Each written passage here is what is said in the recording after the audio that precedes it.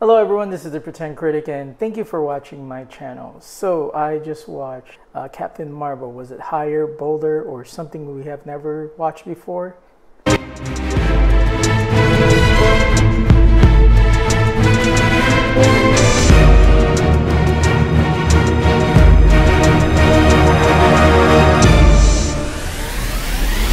Before I go ahead and tell you what I thought about the movie, please hit that subscribe button to support my channel. Let me just get this out of the way, the elephant in the room. There has been a lot of controversy in terms of this movie because of the star. Regardless of politics, I'm not going to go into this. This is a movie review, but I just wanted to do a disclaimer before I go ahead and do a review.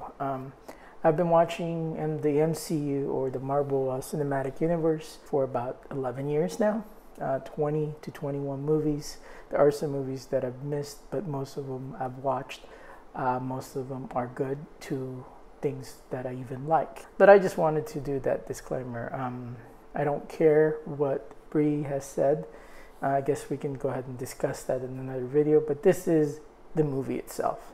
How I felt about it and how I emotionally connected to it and what I thought technically worked and what technically didn't work.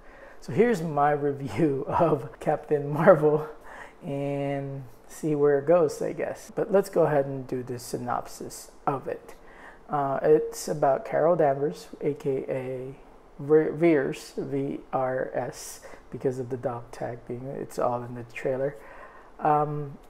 Loses her memory, and all of a sudden supposedly she's half Kree and half human because they infused her with Kree power. But it's kind of different. You'll see in the movie, without spoiling it, you'll see the origin of Captain Marvel or Carol Danvers. And then all of a sudden they went on a mission with the Creed force, and then you see that she gets lost and all of a sudden is trapped in Earth to try to stop the infiltration of this Skrull. So that is where the story begins for Captain Marvel. The way my review works, it goes to four things. One, it's the acting, the script, directing, which is cinematography, choice of song, and the next factor, how I felt about it. Was it viral? Was it something that, ooh, I really love? That is how I do it, and at least try to be as objective as I can. And the subjective is, of course, the X factor is something that I felt, or what was the emotional tie for me. So in terms of acting, the standout was Ben Mendelsohn.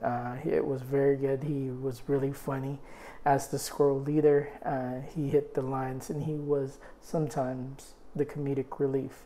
The only problem with that one, I think it might be the script, or I'm not sure if it's ad-lib. It's just that it didn't feel like, it felt like he's been in Earth instead of how many X amount of time that he was supposed to be there. He knew everything. I don't know if it really transfers everything in terms of memory and everything like that. Does it transfer into all, even the characteristic, or is it just the memory? I don't know how that worked, but it felt like he knew too much, even though he was just brand new. Samuel L. Jackson is still Samuel L. Jackson. Very charismatic, but a little bit different of a Nick Fury. You see it, he's more playful. He's not as serious as he is in other Marvel movies. And then the cat, it wasn't, for me, there was nothing special about the cat. It was, I think, Samuel L. Jackson that sold it more than the cat. He's cute. And then there was Mary Rambo, the friend of Carol Danvers from the Air Force, was really nice, charismatic, very funny. The actress Lashana Lynch played, and then there was Jude Law. He didn't really do anything else. He was very, just there. There is a twist, so without spoiling it, it just didn't feel right.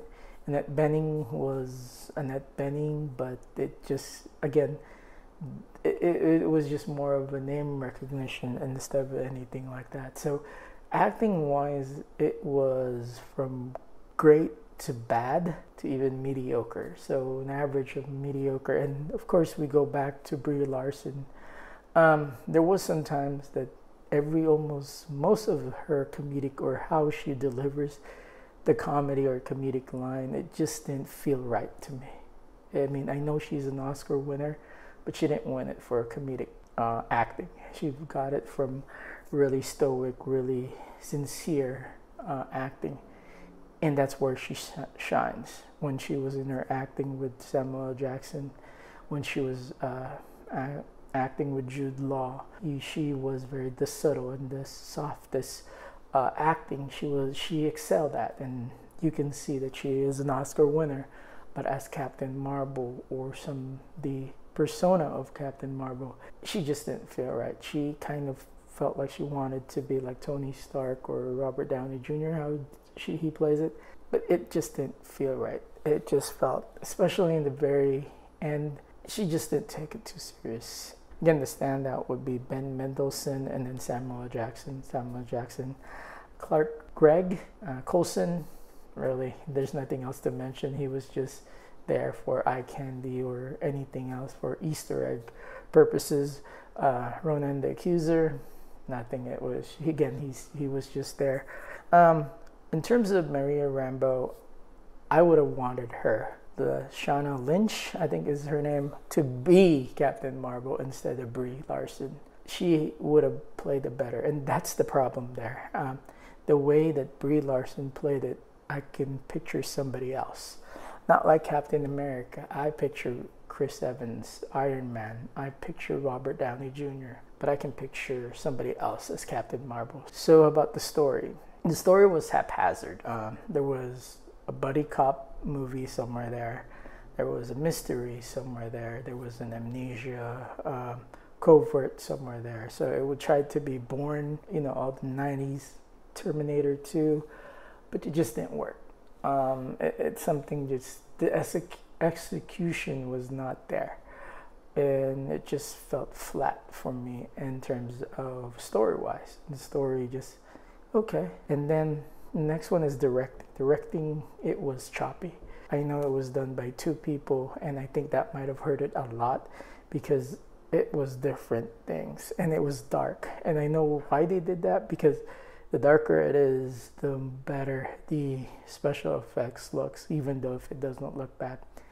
There goes the cinematography was really choppy, editing was choppy. Some of the special effects was not that great. But the de-aging of Samuel L. Jackson was great. And the way that she got the power, it was kind of like, okay, so human beings can withstand, even though it's secondary. If you watch it, you'll know. And of course, how Nick Fury lost his, So the X Factor, how I felt about it. I really wanted to like it, but it feels like right now it just felt like a filler. Movie was just a filler to bridge us from Infinite War to Endgame and to show, hey, this character exists, but not exploring it, which felt empty. And if she is the next phase, it feels like it's not earned. It's gonna make money no matter what. And I like it because as a nerd, I want them to make money. Would it be DC or Marvel? Because you know why? If this makes money, the next one will make more money. And it will keep on going. They're just changing everything. The 21 or 20 movies of Marvel Cinematic Universe so they can shoehorn her in to Endgame and make us believe that, hey, this is the next phase of the Marvel era. She is going to be the leader. This was something that they just wanted to fill in and say, this would be the next one. Marketing showed that this would be something that you would need to watch. So is it a matinee? Should you pay full price, or should you just wait to stream it? Depends on where you are. For me, because I have been invested in MCU, I thought, let's go ahead and watch it, and it will tell me what will happen in Endgame. It did not. So if that is the case that you want to watch it that way, I would say just stream it. Just wait for it to stream, because it did not give anything away in terms of Endgame. It didn't even show anything. Again, I don't care if it spoiled it or whatnot, but it felt like the way that they were telling us that this would be an usher. The only thing that it ushers is it shows that Captain Marvel is an overpower and feels like she's gonna be that one punch man and just one punch Thanos and boom, it's done. It's gone.